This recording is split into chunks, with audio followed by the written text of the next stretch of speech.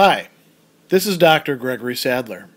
I'm a professor of philosophy and the president and founder of an educational consulting company called Reason.io, where we put philosophy into practice. I've studied and taught philosophy for over 20 years, and I find that many people run into difficulties reading classic philosophical texts. Sometimes it's the way things are said or how the text is structured. But the concepts themselves are not always that complicated, and that's where I come in. To help students and lifelong learners, I've been producing longer lecture videos and posting them to YouTube. Many viewers say they find them useful. What you're currently watching is part of a new series of shorter videos, each of them focused on one core concept from an important philosophical text. I hope you find it useful as well. Chapter 5 of Book 5 of the Brothers Karamazov has Fyodor Dostoevsky putting a poem, so to speak, in the mouth of Ivan Karamazov, a poem called The Grand Inquisitor. And in it, the Grand Inquisitor is telling Christ, who has reappeared and has been arrested, how Christ made mistakes in understanding and dealing with and addressing human nature. When Christ could have actually made all of humans happy, he didn't do so. Instead, he gave them freedom, and the Grand Inquisitor and his colleagues are going to improve upon the work of God. And in doing so, they take as their cues the three temptations of Christ in the desert. The first temptation is that of bread. And so it's getting a little bit of a reinterpretation. He says, "Decide who was right. You were the one who questioned you then," the devil. "Recall the first question. Its meaning, though not literally, was this. You want to go into the world, and you are going empty-handed with some promise of freedom, which they, human beings, in their simplicity and innate lawlessness, cannot even comprehend, which they dread and fear. But do you see these stones in this bare, scorching desert?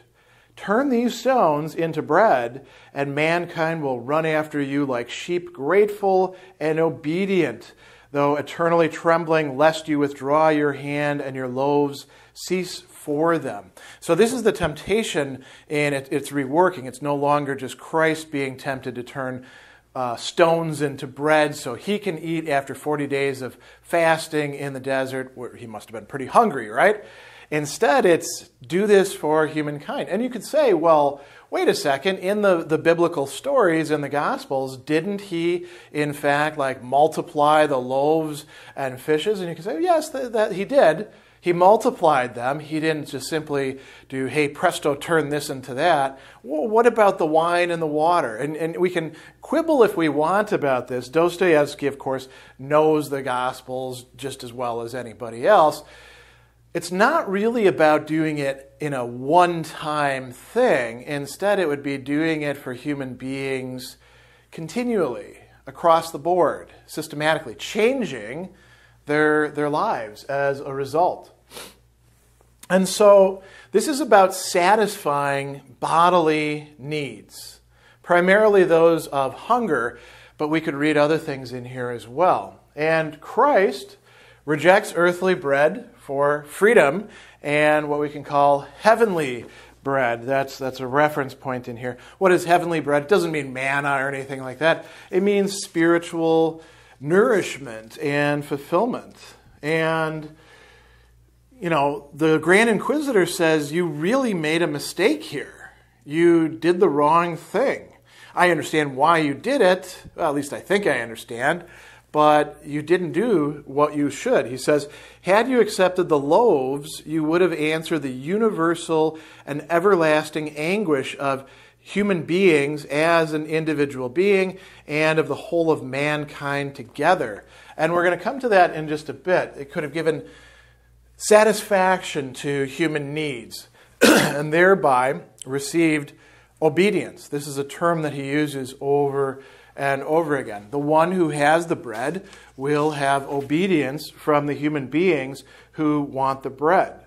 There's a point where he says, they would have laid their freedom at somebody's feet and said, better you enslave us, but feed us, right? So this is a common human problem. I mean, many people are starving, hungry, even in the developed world. And you can say, well, what's the cause of that?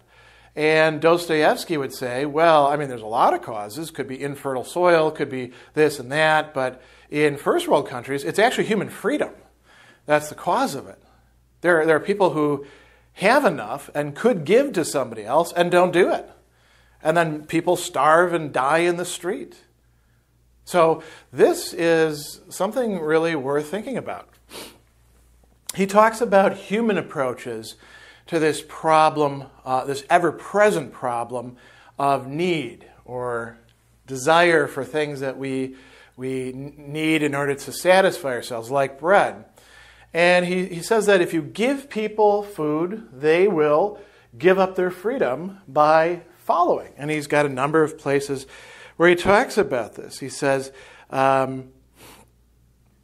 here we go. You object, man does not live by bread alone, but you do know that in the name of this very earthly bread, the spirit of the earth will rise against you and fight with you and defeat you. The spirit of the earth being either the devil or being just the way things work in this world. And everyone will follow him, exclaiming, who can compare to this beast? For he has given us fire from heaven.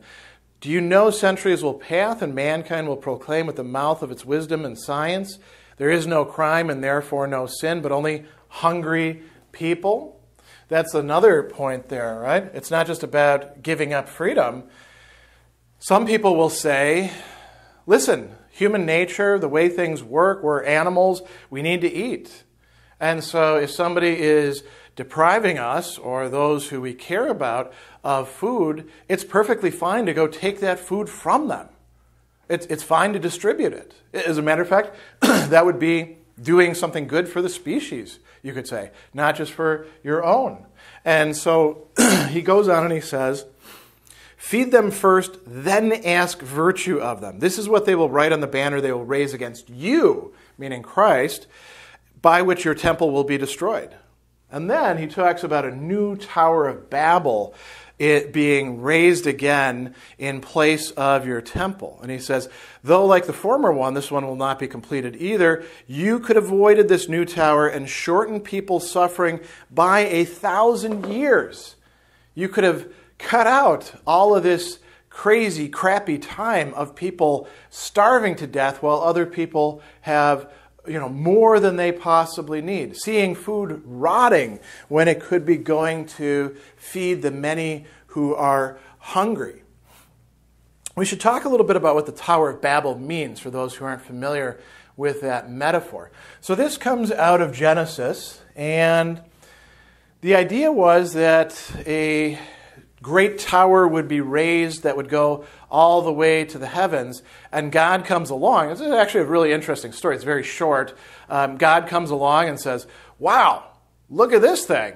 Who knows what these human beings are going to try to do if they pull this one off? And what we have here is a God who's really not that omnipotent, right? Or maybe he's just kind of joking around. We don't really know how to interpret the story. And so he destroys the tower, and at that time in the world, human beings all had one language. So he confuses the languages so that they can't do that again. And confusing the languages is, in a way, to confuse not just our capacity to communicate, but our capacity to coordinate, to be on the same page. So when it comes to hunger, how do we deal with hunger? Well, there's lots of plans, and they're very often compatible at certain points and incompatible at other points. But people will raise this new Tower of Babel, which will be a way of providing for everybody. And the Grand Inquisitors take over. Well, the entire Inquisition, the entire church takes this over. He says, it is to us they will come suffering after 1,000 years of their tower. They will seek us out again, and they will find us and cry out, feed us, for those who promised us fire from heaven did not give it. And then we'll finish building their tower. For not only he who feeds them will finish it, only he who feeds them will finish it, and only we shall feed them in your name, for we shall lie that it's in your name. We're going to say, oh, this is our Christian duty, we'll feed you, and everybody will have enough. But it's not really going to be about that. It's not about Christianity. It's really about finishing this Tower of Babel, bringing humanity together in one project, ending this sort of perennial conflict between human beings over resources. And the inquisitors know some things, and this is what the Grand Inquisitor tells Christ. He knows the weakness of most human beings. He says, listen, you came for the strong. You came for those who could live on heavenly bread and not earthly bread. He says, you didn't want to deprive human beings of freedom. What sort of freedom is it, you reasoned, if obedience is bought with loaves of bread? And there are some people, he thinks, who are up to that challenge and will be able to, stick with Christ and what you might say, the project, the plan, and do so freely, give their love freely. But most human beings can't do that, the Grand Inquisitor says. Most human beings, he says, are incapable of being free because they're feeble, depraved, non-entities, rebels. This is a weak, eternally depraved, and eternally ignoble human race. And he says, if in the name of heavenly bread thousands and tens of thousands follow you, what will become of the millions and tens of thousands of millions of creatures who will not be strong enough to forego earthly bread for the sake of the heavenly? Do you care about them at all? We care about them. You don't seem to care. You only care about the small number of people who are going to be able to follow your path. We're actually looking out for the masses. We're the good guys here. He also says that they know that freedom and earthly bread in plenty for everyone are incompatible. Why? Because human beings on the whole are jerks. There's always going to be some idiot who decides that they should spoil the bread supply just out of rancor. There's always going to be some greedy person hoarding flour, hoarding bread, hoarding whatever it happens to be, gumming up the methods of not just production, but distribution so that they can have more than other people. So, if you allow human beings to have freedom, you're not going to be able to feed everybody. And notice he doesn't just say earthly bread for everyone, like we all get the same crappy, little bread ration with pebbles in it. He says earthly bread in plenty. We're never going to have a society in which most people can actually not just most, all people can be properly fed and all their other bodily needs can be taken care of unless we find some way to get rid of human freedom, or to use freedom in such a way that it turns on itself.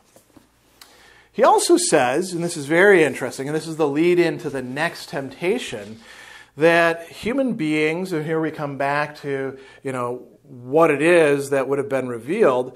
He says, you would have answered the universal and everlasting anguish of human beings as individual beings, and the whole of humankind altogether, namely, before whom should I bow down? There is no more ceaseless or tormenting care for the human being so long as they remain free than to find someone to bow down to as soon as possible.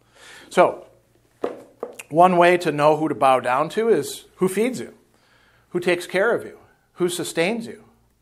And the Grand Inquisitor and his colleagues and their operation or organization is answering that question. We will feed you.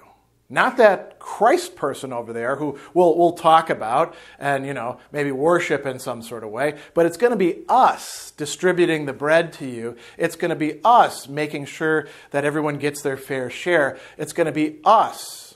Give up your freedom to us, and we will take care of your bodily needs. And so what they're doing is creating a new society based on this understanding.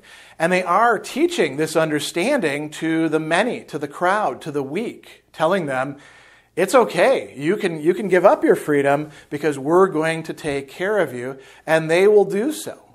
So this is what the first temptation reveals to us. This is a vital dimension of the society that the Grand Inquisitor is envisioning and working towards.